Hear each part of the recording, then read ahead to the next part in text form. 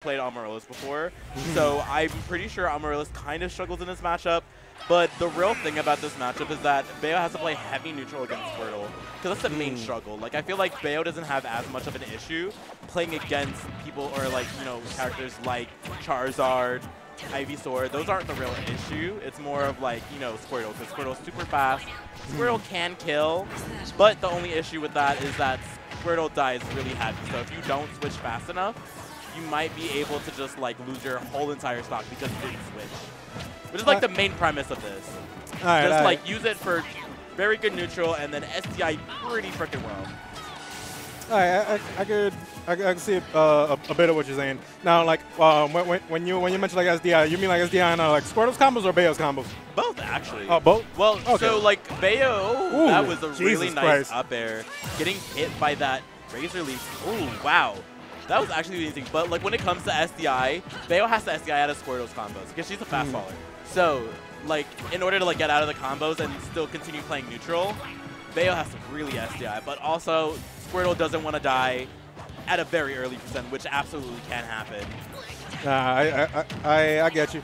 And like, yo, right now, 100%. Thankfully, Quidd switched on over to Ivy. But as you may have said, Quidd might have a bit of a harder time in neutral here and there, but. Things aren't looking too bad, but Amaryllis keeping up that pressure and getting a nice back air off, kind of closing the gap that they got against Quidd right here. Although Quidd's still chilling with a pretty nice percent lead right here. Got that back throw off. And I'm guessing also that neutral B might be an extra pain in the ass. Ooh, yeah. Damn. So the issue there was that Amaryllis got hit by on the F tilt while trying to do something off stage, which was really bad because then that meant that they didn't have a resource to be able to make it back to ledge. So now they're actually on their last stock, which is probably going to be a little bit hard, but they also have Squirtle, which is like the main like factor of like how Bayo can bring this back because Squirtle's like super light, so Squirtle can die really easily. Okay, nah. Just a little bit more percent actually, and that would have killed. Which is like the funny part. Yeah, like how Quidd seemed mad close to dying right there. Shit. Oh, almost had that up tilt to back, but nope, not quite. A bit of a nice reversal from Quidd, but not keeping the pressure going for too long. And Amaryllis getting that nice back air off. And the gap has been closed a bit yet again. Hold up. Okay.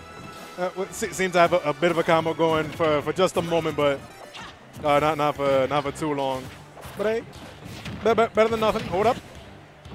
Okay, nah, never mind. Okay, getting this combo, and ooh, if that would have been an up air, that would have been so close to death. But that was really nice on Amaryllis' part. Getting that dodge. I think what really needs to happen here is Amaryllis needs to be really careful about not only how they use their combos, but how they play neutral, because you don't really have to be scared of Charizard, right? You have to be more scared of like, you know, Squirtle more than you have to be afraid of Charizard.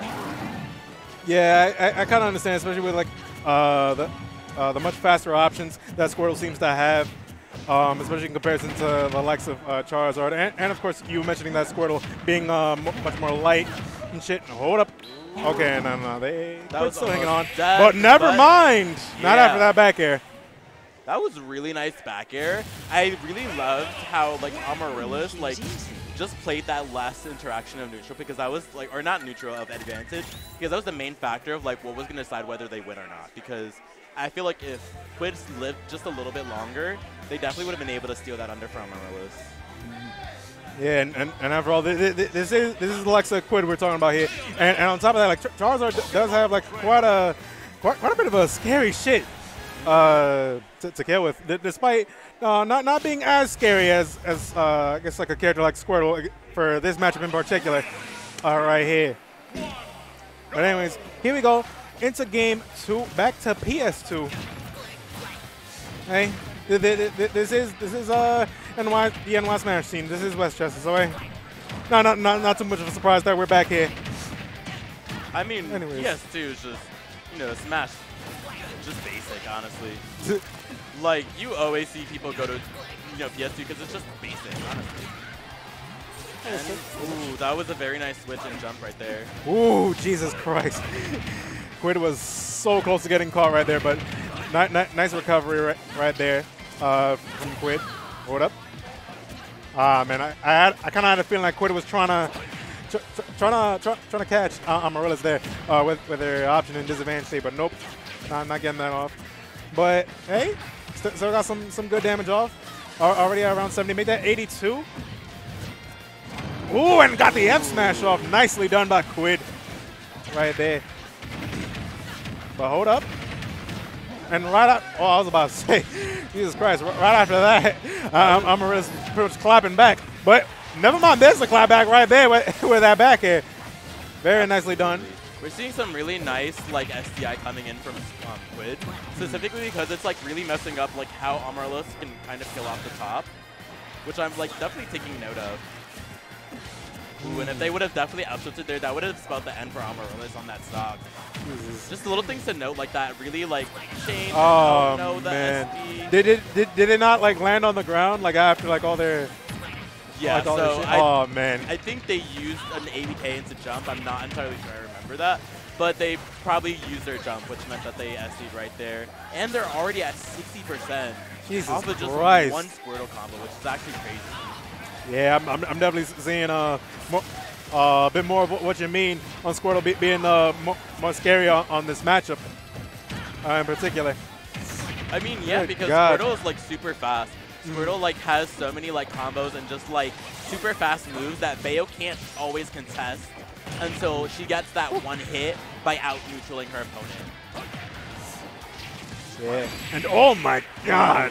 Very nicely done by Quidd, sealing the deal on that very last stock with that up B and taking game 2. Yeah, that was definitely really sad to see Amaryllis get that SD specifically, because if they didn't SD, they would have had a lot more chances to play to their advantage, which is making sure that their advantage is really good. Yeah. Which you definitely know, like, Amaryllis, once they are in their groove, they are definitely like a threat, but if they're scared, then you start to see a lot of like obvious disadvantage habits, which is a really scary thing about Amaryllis. They can be so good, but also so scary at the same time. And of course, with Bayonetta, you want to get into advanced state like right away and like make the most out of it. And you definitely can't give in Bayo's seemingly pretty nice options while she's in advanced state. Speaking of which, oh, well, I got 16%. Ain't too much, but hey. Still something. It's still something. It's yeah. Ooh. But yeah, as for that SD though, like yeah, I could also kind of see a bit of what you mean there with Amaryllis having more chances, because when you get right down to it, the amount of stocks that you have is pretty much the room that you have for mistakes. But hey, at least for Amaryllis, this ain't over right here. Although we are down to our very last game, things are looking pretty dang even right here though. Whoop. Oh dang, that F smash was so close. Pretty much, but oh man. Very nice tech read right there. Yeah, very nicely done by Quidd with that up B. Oh. Yo, that was so close to death, but this is really scary for Quidd because Quidd has not touched the ground in so long. Ooh, and that back air almost connecting. Yep, and Quidd nice catch on that ledge option too by Amaryllis. Going pretty deep. Oh, but not Quidd. So, oh, damn, that sucks. I think the bit of a multi-hit inconsistencies kind of got to Amaryllis there. That sucks. And, oh man, catching them someone with that afterburner kick as they give them a back there. Throwing shots right back. Shit. Jesus Christ. Got like some back and forth shit going on right here. Nice catch on their option while they're in disadvantage state. And racking up some more damage while being pushed off a bit. But I get some solid damage right here. Jesus Christ, we still living 195. What you were saying? I mean, this is just like a Bayo normal. Bayo has to take a little bit of percent in order to be able to like solidify their kill. Because like 200% is a normal. Like you start getting really scared when it's like 290%. That's when you should be getting scared, because that means that person just does not want to die. Dude, you said 290? That's a normal thing for Bayo, because like that means that like their opponent is playing like really well. Holy shit. Ooh, and that really nice option. I think one of the things that's definitely been like killing Amaryllis in a lot of these games is how they get off the ledge.